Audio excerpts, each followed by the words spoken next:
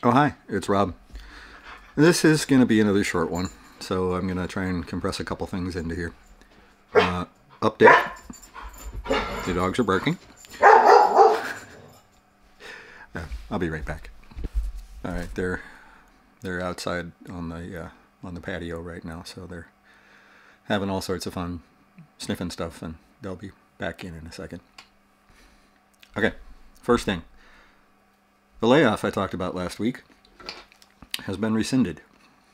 Or at least I'm hoping that it's not the world's worst April Fool's joke. New project came in, got restarted, and I'm on it. And apparently it involves a robot arm. So yeah, looking forward to that. Another update, mostly for the people that have to go through the executorship and dealing with banks and all the other stuff.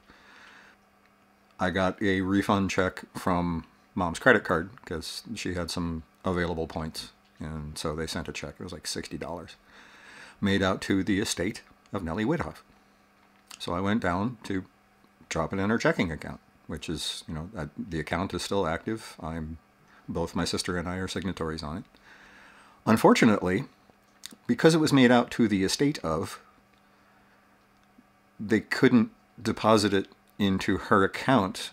They needed to create an estate account.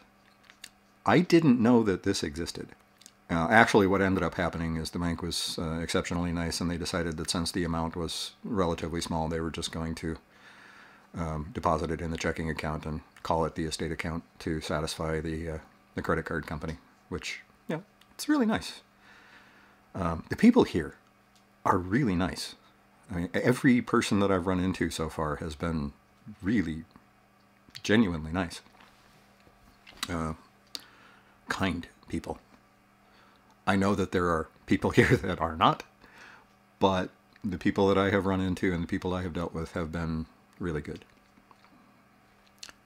I have a couple of appraisers coming to take a look at the house. They are getting a couple of estimates, trying to find the value of the house, because I got the relative market value of properties in the area, kind of an average of properties in the area, which doesn't really take into account the physical parts of the property, the lot size and the state of things. Now, this house was built in 1986, and it hasn't been updated since then, so it needs some work. Some of it I can do. Some of it's going to necessarily have to be contractors. But getting an idea of what the value is right now makes it much easier to deal with in the probate system. I don't even want to talk about probate yet. We haven't even started on that.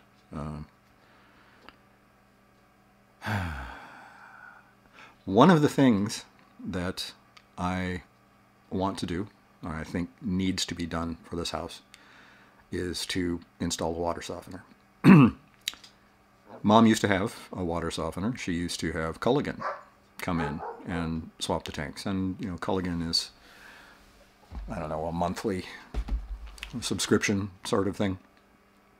And with water softeners these days, there's no reason to have a monthly subscription to the thing. It goes through backwash filter. I've done a lot of research on water softeners and water filters and salt-free water conditioners and the whole bit. But in order to make the proper decision, what I am going to do is a water quality test. So I got this from Amazon. Not too much money, but this will answer the questions about what is needed for filtering.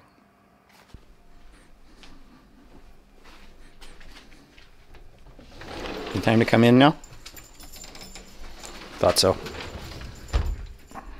I'm at the kitchen sink. Now, there is a scale filter installed in the main line of the system. However, due to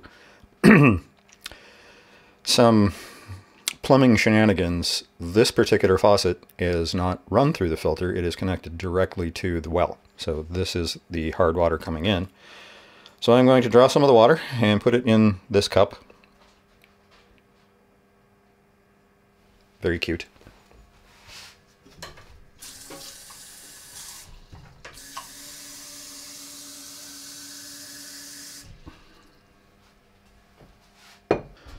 So there are two tests in here, or two different kinds of tests. One is a whole bunch of test strips that test for pH, hardness, hydrogen, sulfide, iron, copper, lead, manganese, chlorine, mercury, nitrates, nitrites, sulfates, zinc, fluoride, sodium chloride, and alkalinity, as opposed to pH. Like this is parts per million. It goes with a little color chart. I haven't opened this yet, so I'm going to hold on to that. The second one is a bacteria test, and I thought this was kind of interesting. This is one of the reasons that I got this one as well. It checks for E. coli, and this one takes, I think it's 48 hours to develop. The other one has to be done within 60 seconds. So, I guess the first thing I'm going to do, I'm going to start with the bacteria test, and we'll do the other test in, just right after that. After carefully reading the instructions, I have discovered that the test tube is for the strips, and the bacteria test, it just uses the jar. So I am going to follow the instructions, wash my hands, and then, follow the instructions. Basically, they're printed on the bottle.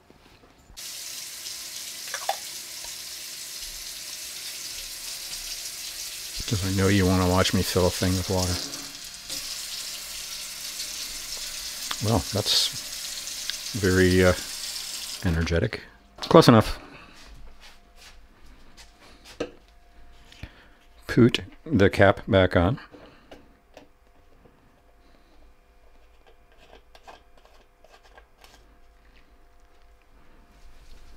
Vigorously shake for 20 seconds. Ooh, looks like we might got a mousey in here. I'm going to let that sit up here. This is Mom's kitchen.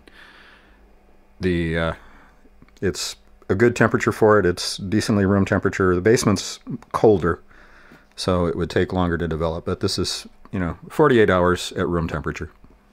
Already filled this with water. I mean, you've seen me run the faucet. You know that I'm capable.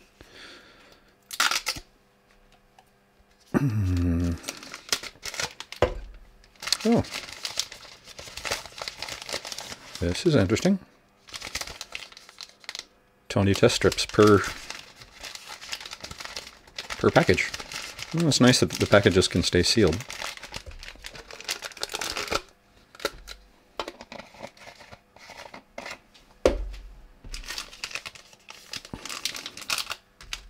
So, the test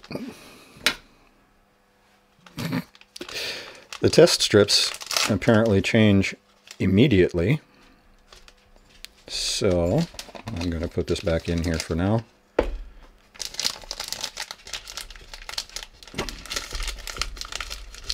So this can be sealed up again.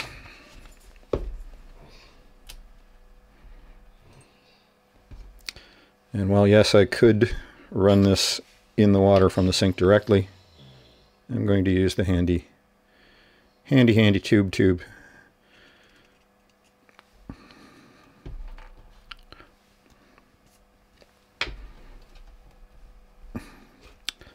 Okay, so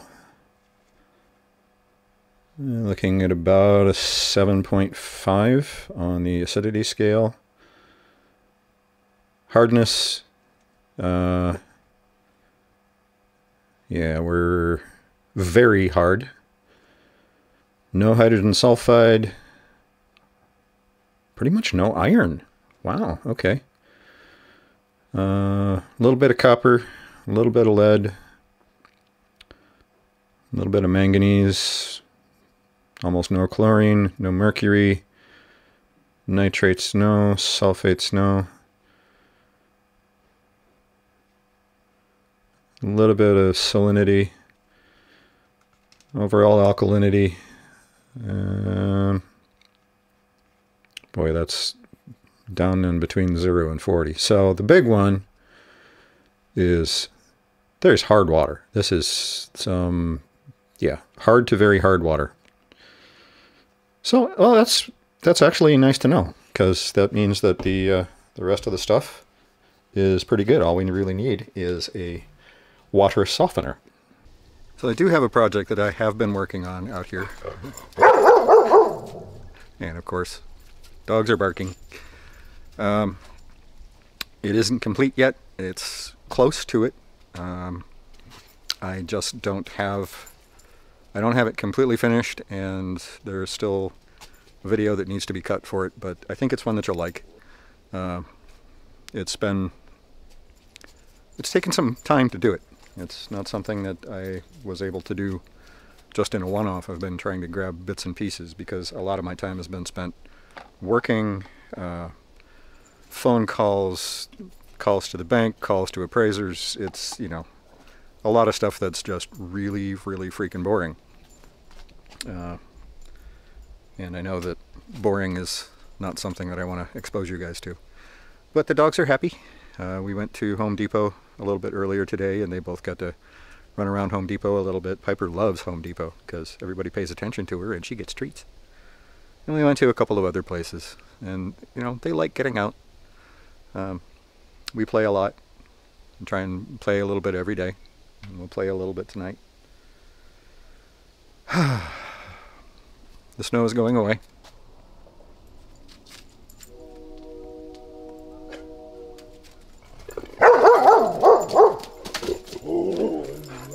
The dogs are barking at the train. All right, till next time. See you guys.